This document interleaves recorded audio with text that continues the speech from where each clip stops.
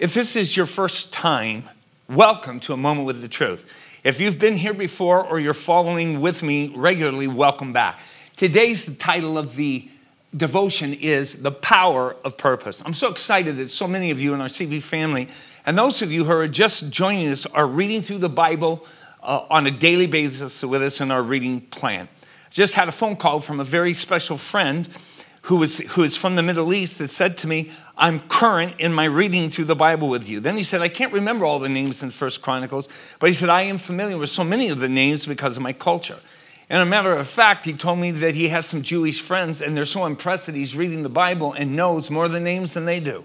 I'm thrilled that we are becoming so much more purposeful in our commitment to God's Word. I never get tired of declaring our purpose here at CV Church. CV Church exists to develop fully devoted followers of Jesus Christ by connecting them with Father God, the local church, those we can serve, and people who don't yet know Jesus.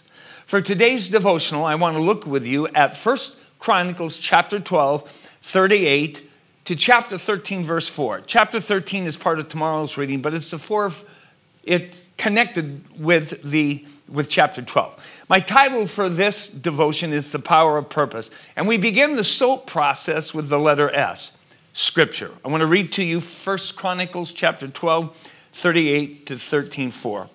All these men came to battle array to Hebron with the single purpose of making David the king over Israel. In fact, everyone in Israel agreed that David should be the king. They feasted and they drank with David for 3 days, for preparations had been made by their relatives for their arrival. And people from as far as Issachar, Zebulun, and Naphtali brought food on donkeys, camels, mules, and oxen. Vast supplies of flour, figs, cakes, clusters of raisins, wine, olive oil, cattle, sheep, goats were brought to the celebration. There was a great joy throughout the land of Israel. 1 Chronicles 13, 1-4a says, David consulted with all of his officials, including the generals and the captains of his army. Then he addressed the entire assembly of Israel and said, if you approve, and it is the will of the Lord our God, let us send messengers to all of the Israelites through the land, including the priests and Levites in their towns and pasture lands. Let us invite them to come and join with us. It is time to bring back the ark of our God, for we neglected it during the reign of Saul. Key phrase. The whole assembly agreed to this, for the people could see that it was the right thing to do. Observation. From the judges to King Saul, Israel experienced division and schism among the tribes and the people. In this passage, we see that David has been successful in amassing the greatest army in the history of Israel. The reason for all of that was that they believed in, loved, and valued David. As you read the list of the soldiers who were of this elite class, they were willing to lay their lives down for David. The loyalty and unity were amazing. The phrase in verse 38, in fact, everyone in Israel agreed that David should be their king, is almost unfathomable. You don't see that kind of any unity anywhere in our globe. The unity in Israel is seen in how they all gathered for fellowship and relationship around food and drink. This banquet was put on by all the relatives who were waiting for them when they arrived. The esprit de corps was extremely high.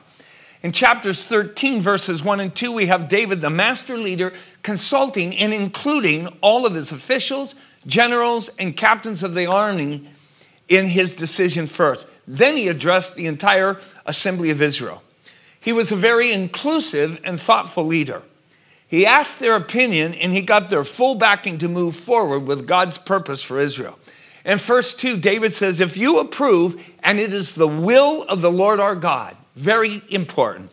If you approve the people and it is the will of the Lord our God, we will then tell the rest of Israel and invite them to come and join with us.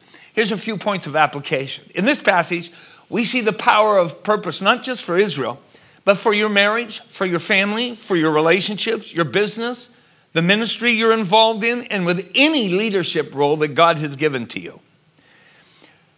First, verse 38 says, all of the soldiers came back for the single purpose of making David their king. This is a powerful lesson. So here's 4 different parts of application. 1, declare the purpose people are willing to agree with. Leaders, this teaches us the truth about getting the support and the allegiance of the people that you're leading. If followers choose not to lead, guess what? You're not the leader. David had been anointed for 20 years earlier, and all these men and people of the nation of Israel knew that David had been anointed while Saul was still king. He won their loyalty by his faithfulness, character, integrity, and how he honored Saul even through the numerous amount of times Saul tried to kill him. This won their hearts. David never once hinted to the people of overthrowing Saul.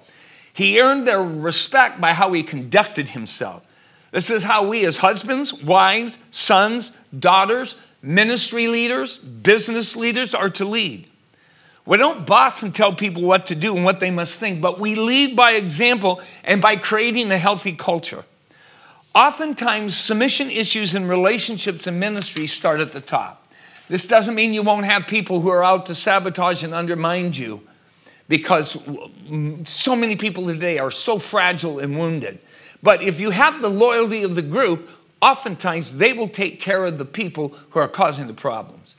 Second point of application, take time to relate to each other around food. People find it easier to relax and be comfortable around each other when they celebrate and they eat together. Number 3, get as much consent from the people you're leading and serving as possible.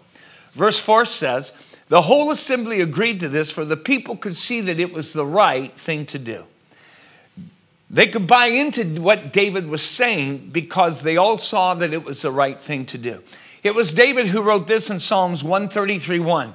How wonderful and how pleasant it is when brothers and sisters live together in harmony. This is the power of purpose, loved ones. It brings agreement. It's the foundation of our relationships and fellowship. It leads to group consensus, which produces harmony. Let's pray together.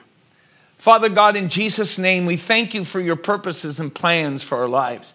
We thank you that you have declared our purposes for our lives in the Great Commandment and the Great Commission. Our first purpose, you say, is to worship and to love you with all our hearts, souls, and minds. Help us to be more wholly devoted to you. Then we're to love, serve, and care for our neighbors as we care for ourselves. We are to orient our lives to living and speaking the good news of Jesus and his love and reconciliation. Fourthly, you want us to have a deep, abiding love and affection and adoration for each other. Lastly, you've taught us the importance of discipleship, which means we're to be men and women of your word, prayer, giving of our time and talent and touch, treasure, tithe, and trauma. Help us to commit to our small groups and to care for each other while we're in a mode of physical distancing. Lord, as we live with our families and our church family, that we not demand, bully, or force our positions on each other, but that you help us to learn how to build consent and reason with each other so that there can be mutual agreement that this is the way Jesus wants us to go, love, and live.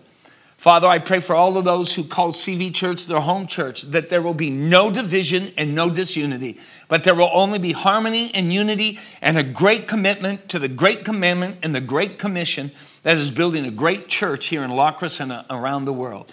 It's in Jesus Christ's name we pray. Amen.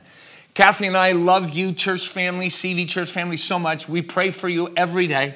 I just called somebody that I was concerned about today and was wondering how they were doing financially and was seeing if we needed as a church family to help them. And they said, Pastor, we have never prospered more than since we've entered into this virus. And so I am praying, and I'd like to just pray again for us. Lord, I ask that you just prosper every CV Church member, those who are trusting your word, those who are tithing and giving of their treasure.